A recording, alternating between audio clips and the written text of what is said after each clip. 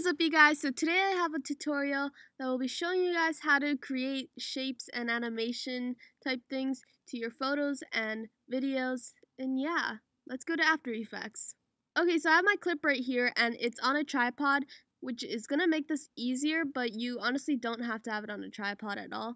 You can do whatever you want. That's why still images can work with this too for your Instagram photos. Okay, so the first thing we're going to do is we're going to go to the pen tool, and you're going to want to make sure that you have Roto Bezier on if you have curvy spots, because it'll make the curves like circle up so it's not so harsh. And then you also want to make sure that you have fill on no fill. So you can change that by pressing on the word fill and changing it to no fill.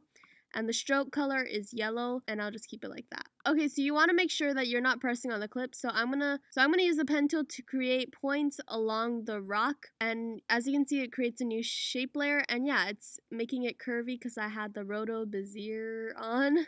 So yeah, I'm just curving and outlining the rock. Okay, so now what we can do is we can go to our shape layer, and then where it says add, we can press that arrow key and we can add trim paths. So we can sort of animate this to kind of appear.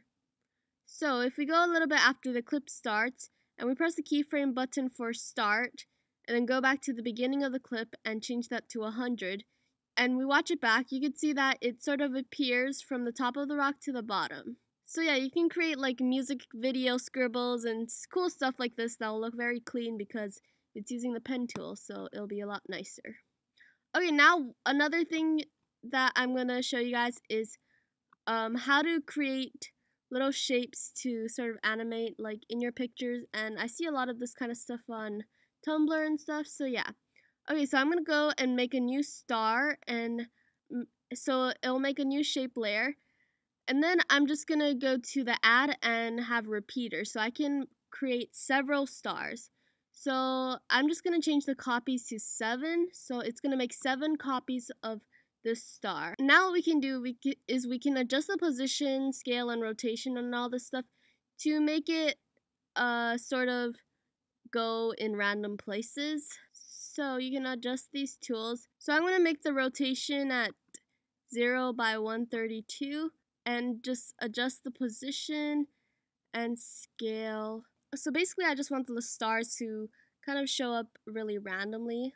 Okay, so yeah, I'm keeping the scale at 87 by 87 and the position at 83 by 31. And then you can kind of move it to where you want to move it, because I don't want this to be on top of the rocks. I want it to be kind of on the sky. Okay, so now we can start animating this thing. So we can go to the add and the arrow key, and we can add wiggle transform. And what we want to do with this is kind of adjust the scale and rotation so that it kind of animates how the stars are looking. So if I bring the scale and rotation and I'm just going to put it to like random numbers right now, you can see that the rotation is moving to the right and it's kind of scaling up a bit. But I'm going to bring the scale a little bit up so you guys can see this a little bit better. So yeah, you can see that the stars are like bouncing, which is pretty cool. What you also might want to add is wiggle paths, and this is like a really cool scribble looking style, so it's not so, I don't know, perfect. Like it looks kind of like a drawing, which I think is pretty nice, so I can change the size to 3 and adjust the details, and then if we watch it back, the scribble is kind of animating, which is really cool. And then I just want to duplicate this, so I'm going to press Command D and duplicate the shape layer and just offset the stars so I can have a bunch of different stars in random places.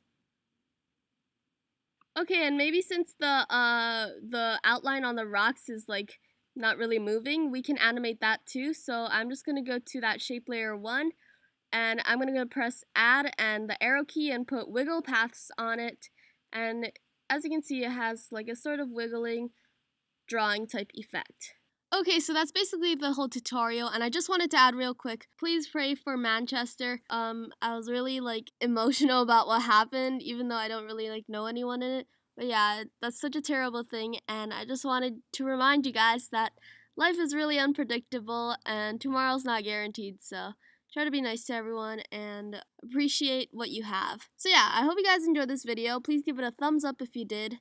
Subscribe for more videos, and I'll see you guys in my next video. Bye guys.